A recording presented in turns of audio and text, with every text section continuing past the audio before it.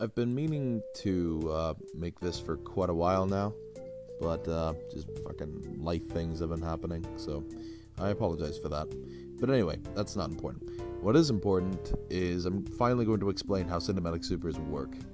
And in essence, it can all be based around this simple idea. Player 1 inputs command, initiates attack. If the move hits, go to state whatever, and put enemy in state whatever. This is done simply by, if we go into the code, here we go. So in hit defs, which means hit definition, so this is how you do attacks. I assume you probably know that by now. Anyway, ID equals if else win KO 0 or 2190. So what happens is you assign this hit definition a number depending on if the opponent is dead or not. If they're dead, it's 0, so nothing. If they're not, 2190. So here we go. State 802. That doesn't matter. It could be whatever the fuck. It literally does not affect it at all. Target. So this is for your opponent. Type equals target state. Target state is interesting because the value you give uses the information from your character. So when I say target state, send them to 2191, it's sending them to your 2191. And in this case, this is, just whatever the fuck you want to happen to your opponent. So, set the position or velocities or whatever you want to do. Okay, simple enough. It checks if the target is not a helper and numtarget exists. So the reason for that is in case you use it like a helper or whatever the fuck with the same number.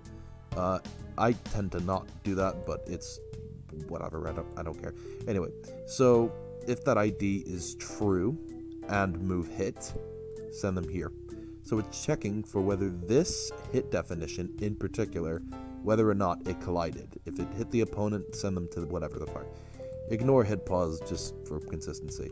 And then change state. So it's the same sort of thing, but instead you're sent to 2195.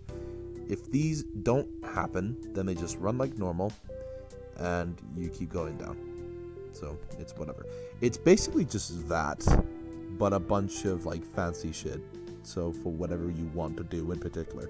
But the main idea between cinematic supers is this. These are the primary things you will write. You can have them be for whatever conditions. So for instance, I have it so during the fucking Kamehameha, when I set a variable and then when it equals 0, then I have the target state activate or whatever. But more or less, this is just the general idea of what you're doing. I encourage you to code these yourself, honestly, because it's really interesting learning, because that's what I did. I basically just looked up code as to how they define targets and all that, and I just sort of ran wild with that. Anyway, I hope you found this at all useful, and I wish you the best of luck. If you have any questions, I'll try my best to answer them. Have a good day.